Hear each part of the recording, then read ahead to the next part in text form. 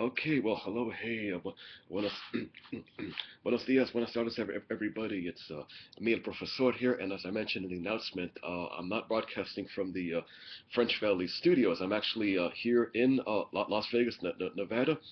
I'm on the ninth floor of the MGM Grand.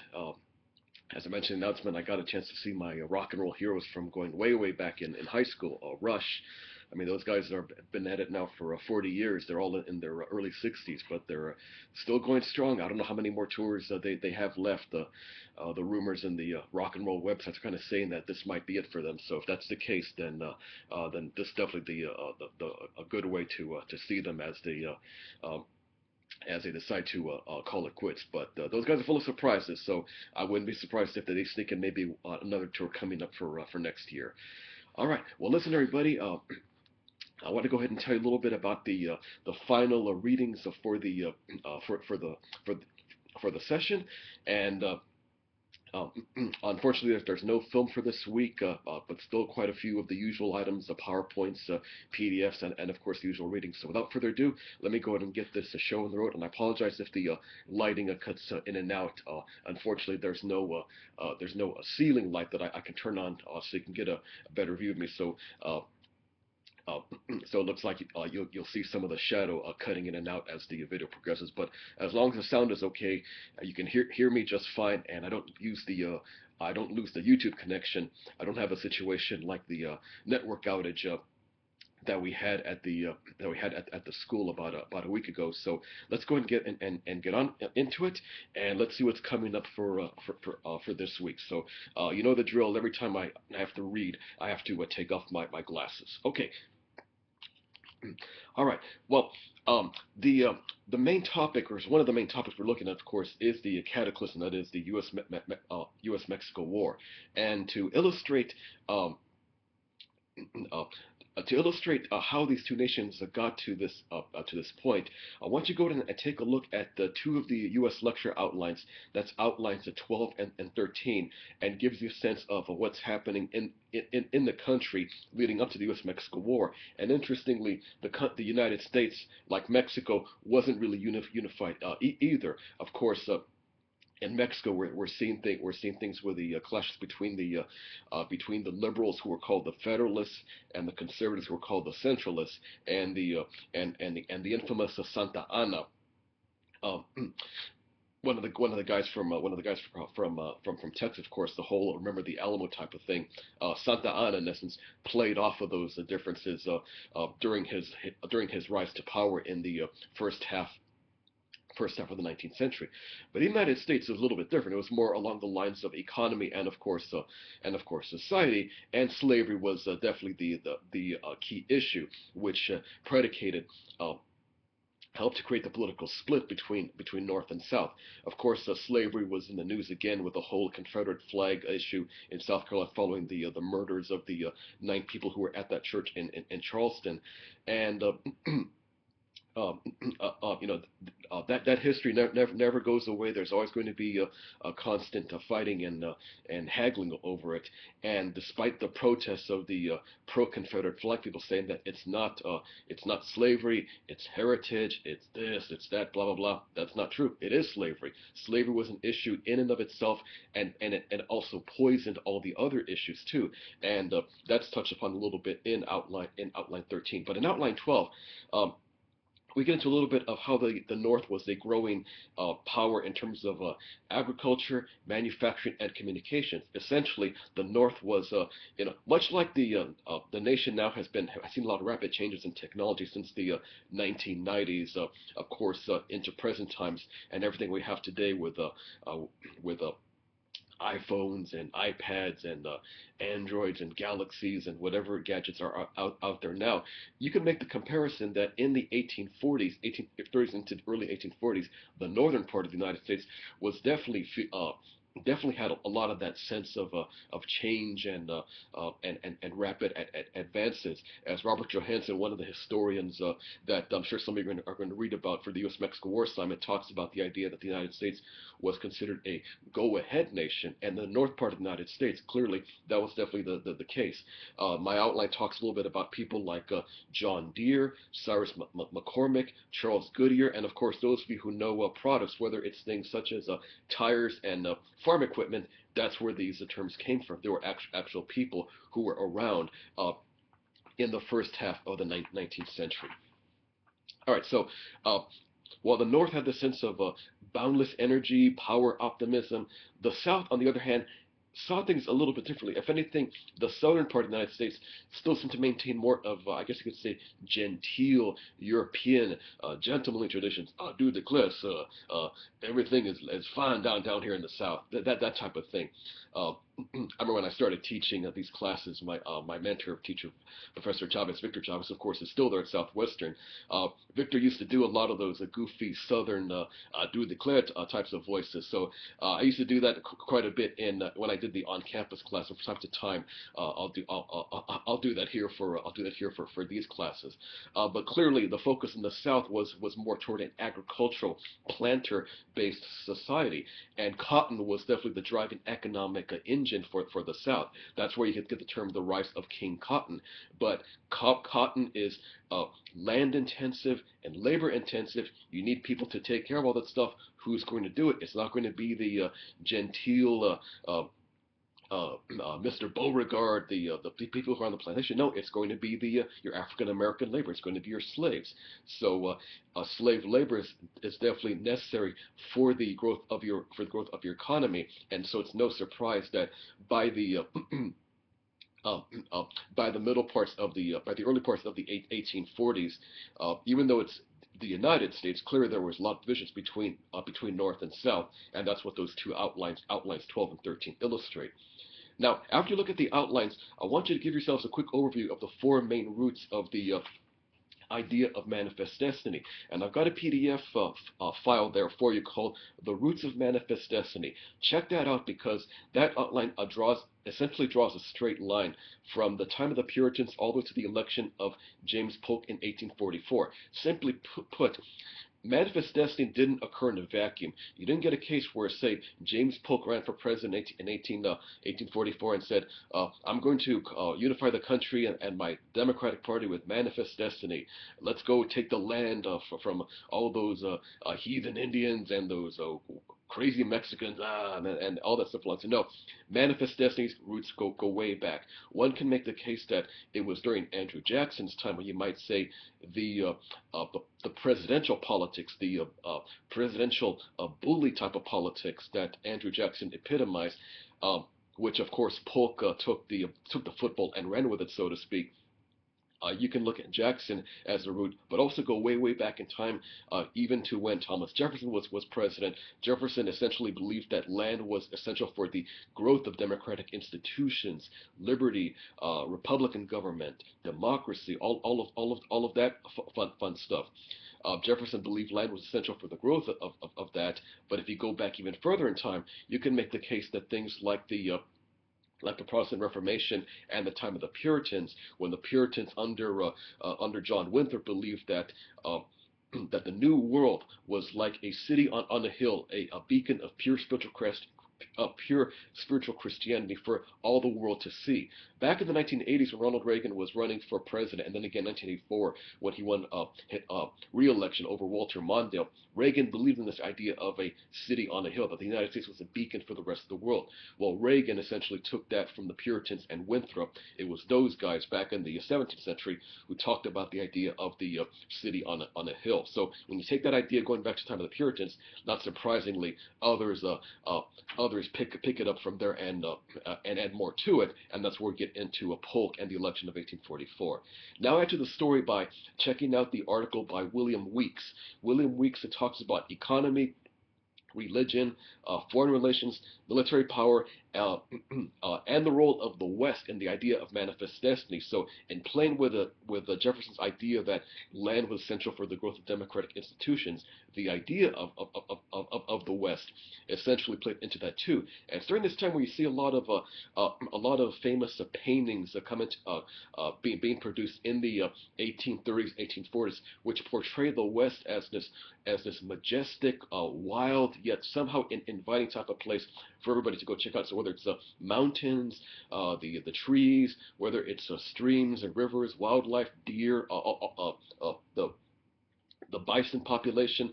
In other words, artists of the time in what's called the early national period really portrayed nature and the West as this majestic, romantic type of place. You contrast that with paintings that were done of nature back in the late 18th century, in the 1770s, 1780s, 1790s, and nature is seen as dark, evil, sinister. There's devils and goblins and dragons, all kinds of nasty stuff.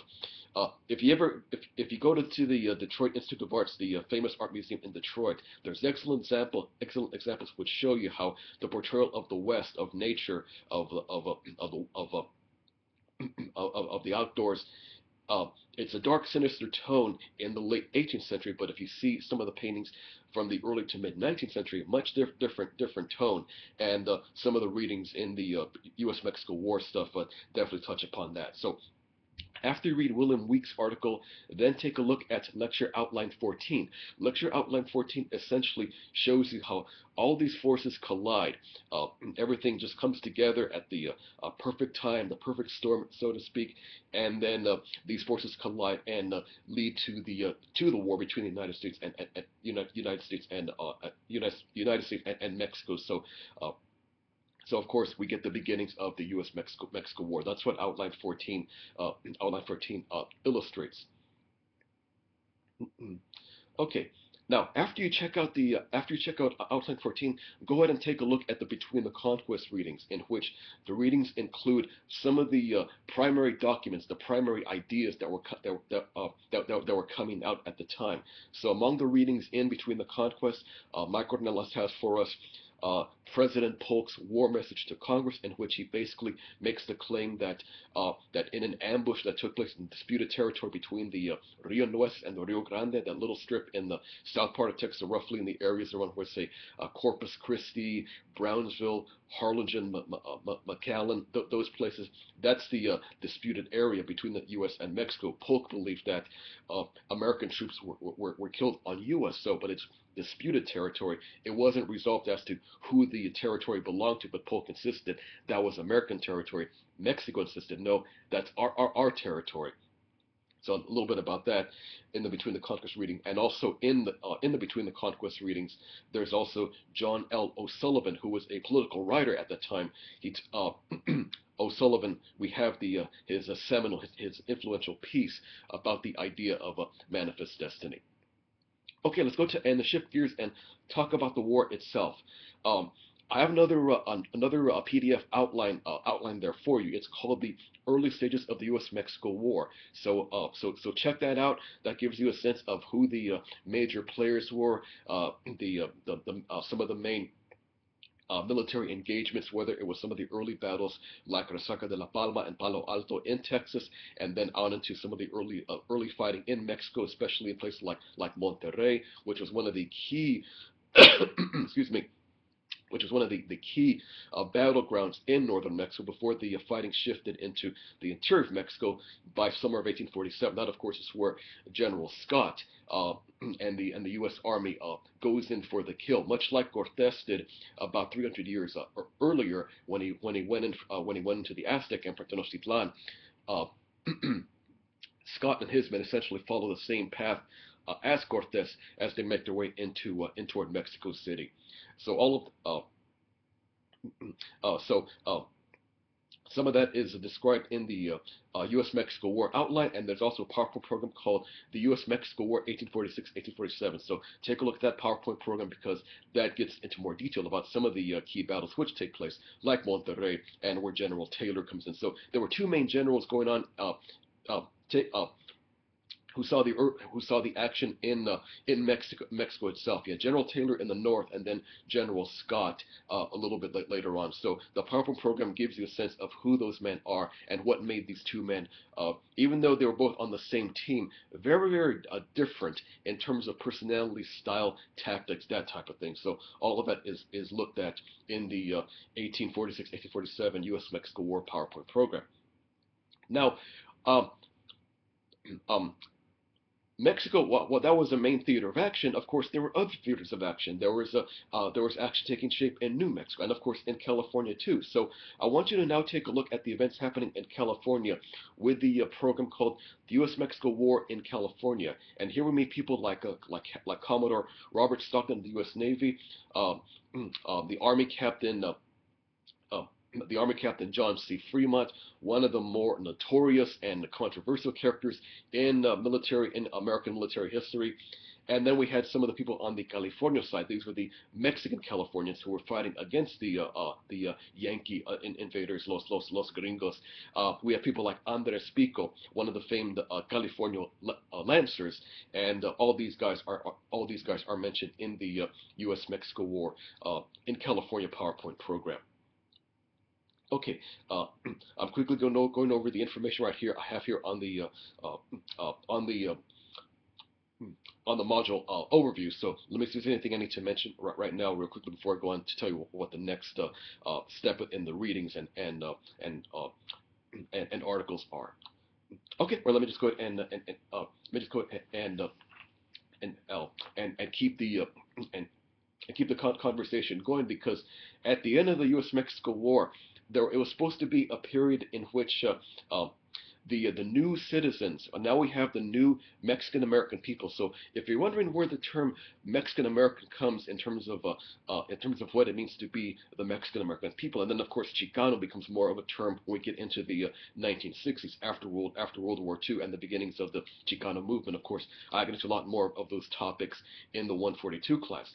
But in terms of who the first historical Mexican American people are, these are the people who were living in previously Mexican territories: California, New Mexico, Arizona, other parts of the American Southwest, who now they're living in U.S. territory, and many of them opted to stay in that territory and become U.S. citizens. So these were people who were Mexican in birth, in religion, in culture, but in terms of politics, now they're American citizens. So hence we get the first, what's called you might say, the creation generation of the Mexican American people. It's those people who one day were living in, say, Mexican San Diego, but then after Treaty of Guadalupe, Hidalgo was assigned in early 1848 and then ratified by both the U.S. Senate and the Mexican Congress in May of 1848. Now, within a manner of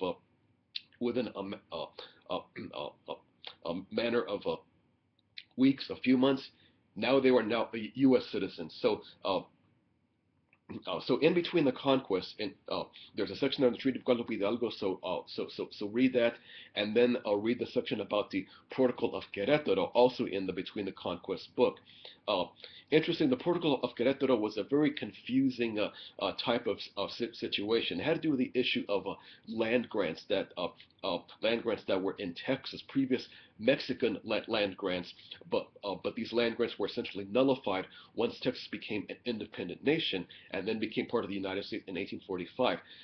What the protocol addressed was, well, who actually owns these lands? Do these lands belong to the longtime Tejanos who lived in Texas for many years before the Americans came in, or would these lands now be in the hands of the Anglo the Anglo ranchers, the Anglo landowners, the ones who came in after people like Stephen F. Austin were coming into Texas in the 1820s. So that's what the Protocol of Querétaro addresses. But the gist of it, the main point of the protocol, is that this goes to show you that as early as the late 1840s, the United States government at the time Uh, and keep on this still during the administration of President James Polk and the Secretary of State James Buchanan, who proved to be one of the most awful presidents in U.S. history because he was the one who, in essence, gave the store away in terms of leading up to the U.S. Civil War in the late 1850s. Basically, once Buchanan left and Lincoln comes in, that's when the nation was falling apart at the seams. Buchanan's attitude was essentially, well, Abe, sorry, but I'm going back to my home in Pennsylvania, so you take care of the country now. It's all yours. I'm leaving. I'm out of here. Um, Buchanan was that type of person, and it seemed that as Secretary of State to James Polk, he seemed to show those types of characteristics. In other words, my point is, by the late 1840s, even though ostensibly there was a treaty signed to ensure peace and good relations between the U.S. and Mexico and protection of the new Mexican American citizens now living in American territory, the Protocol of Querétaro, will begin to show a pattern uh, that on paper Mexicans have rights, Mexican Americans have rights, but in practice it was a far different story. And and again, these are topics we'll get into in more detail in the 142 class.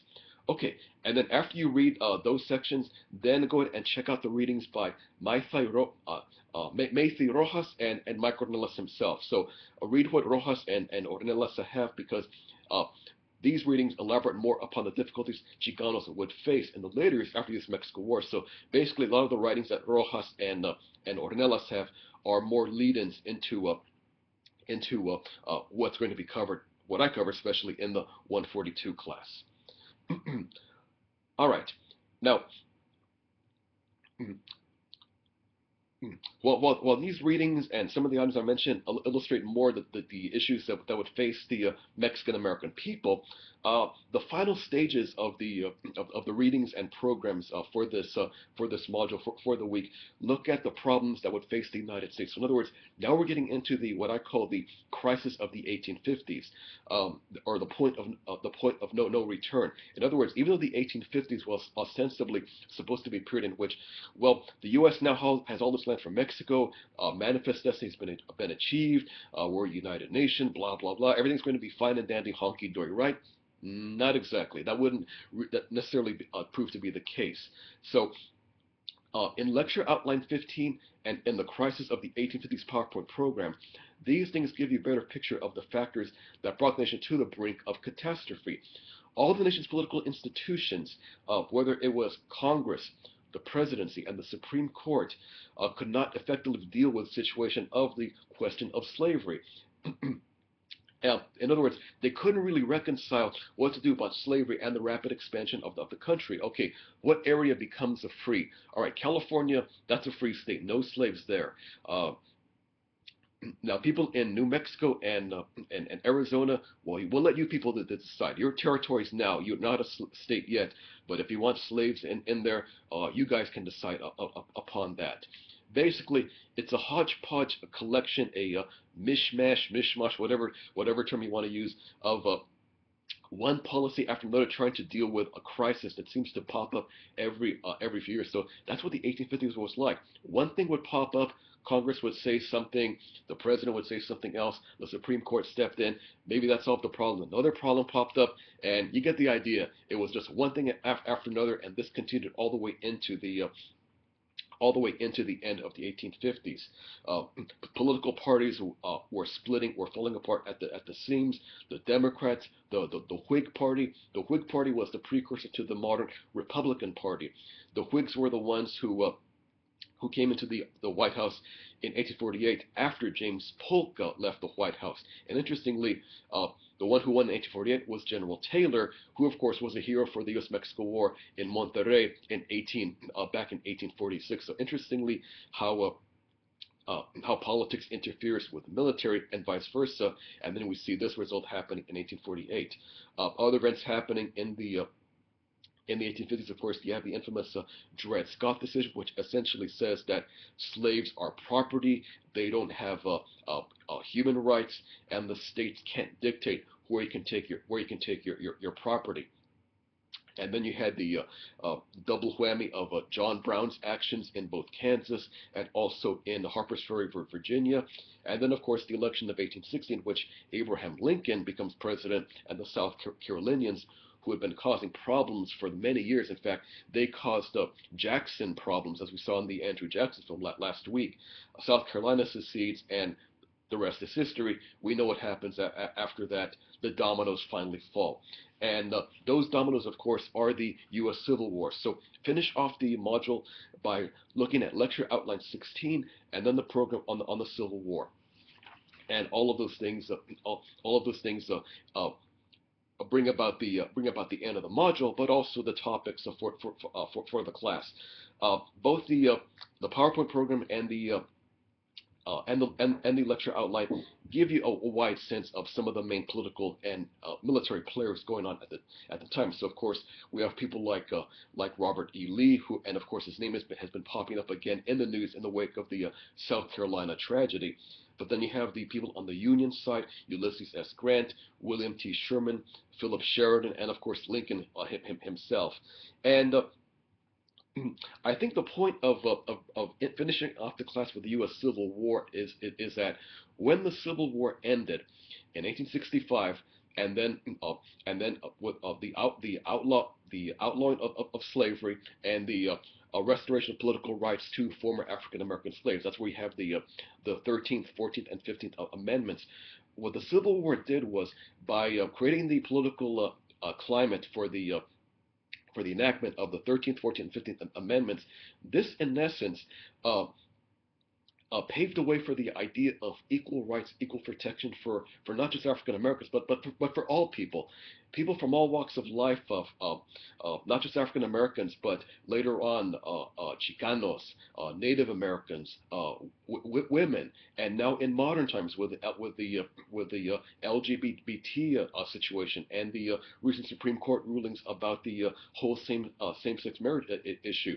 What the Civil War essentially did was, I think it consolidated or helped to consolidate a lot of the ideas that were talked about back in Philadelphia with the Constitution back in 1787. So those ideas, you might say, that were talked about in Philadelphia, they really weren't put into practice that firmly. But when the U.S. Civil War happened, and then you had the 13th, 14th, and 15th Amendments, that that in essence created more of a social and political and legal framework for others to come on the scene and say, well, you know something, um, um, the African Americans were protesting all these Jim Crow laws in the South and using these ideas. We as Chicanos, we don't like what's happening in Texas with all these issues about what's happening with jury selection, um, um, and, having to sit in the balcony for the movies with all these signs that say no dogs allowed, no Mexicans allowed. We don't like that stuff. We're going to protest about that. The 13th, 14th, and 15th Amendments essentially gave the framework for a lot of these movements, and these are things which I get into a lot more detail in the uh, uh, in the 142 class. And then over time, of course, the women's movement, and then Native Americans, and of course the LGBT community, who really first started mobilizing for their rights in the late 1960s, during all that time of turbulence and chaos in the Vietnam War period. So my point is that what the U.S. Civil War does for Chicano studies is that the end of the Civil War, with the 13th, 14th, and 15th Amendments being enacted after that, finally gave the, shall we say, social and political and I'd say legal context for the origins, for the development of things like Mexican American studies, African American studies, Native American studies, or as they call, or as a term is applied in over at Mesa College, Chicano studies. So it's easy just to sit back and say, "Oh, Profesor, why do we have to talk about the Civil War? This doesn't really make sense to us." Um, uh, uh, Grant and Sherman, how does this connect to what's happening here? It's not so much that the events on the battlefield connect to Mexican American Studies or Chicano Studies, but it's the aftermath which is significant. It's the political and legal aftermath which is important. And these are some of the things that I think Mike Ornelas addresses in his Between the Conquest readings, and of course other readings which I have for the 142 class really illustrate that. So with that, I felt it was important that the U.S. Civil War would be the last place in which we finish off the class. And sadly, I couldn't really get into a lot more about the war itself uh, because of course the time constraints and of course the context of the class. If this is the history, I think it's 100 that was the U.S., the early U.S., then I definitely spent a lot more time about the war itself. But I felt it was important to finish off the class with the war, look at not just the military component, but try to see into the future with respect to the political and the legal ramifications afterward, and that basically provides a good starting point for the origins of for the political space in which people later on down the line, like Cesar Chavez, Dolores Huerta, Corky Gonzalez, and many others who of course became the early heroes of the Chicano movement, come to the forefront. So my contention is this: if it hadn't been for the events of the Civil War and the political events soon afterward, uh, that wouldn't create the space for the early stages and the later stages of what we now know today as the Chicano Studies movement, and hence with the Chicano Studies move I'm sorry, the Chicano movement. And then in the aftermath of the Chicano movement, of course, we get Chicano Studies programs, and here at Southwestern, of course, we have the Mexican American Studies classes. All right, and with that, that takes care of that. So normally I would say that takes care of everything from here at the French Valley studio, the French Valley headquarters. But of course, I'm actually here in, I guess you might say, my Las Vegas studio. But it's only for one more day. I'm definitely heading back toward the Inland Empire, heading back to Ontario, coming up tomorrow. All right, so that's it. That's going to be my last video for the at least for the modules in terms of the readings. Most likely there'll be one final video in which I say goodbye to everybody before before I start turning in all the grades and all that fun stuff. All right, so that's it from here. That's it from Las Vegas, Nevada, and I'll talk to you guys again soon, back from the French Valley headquarters.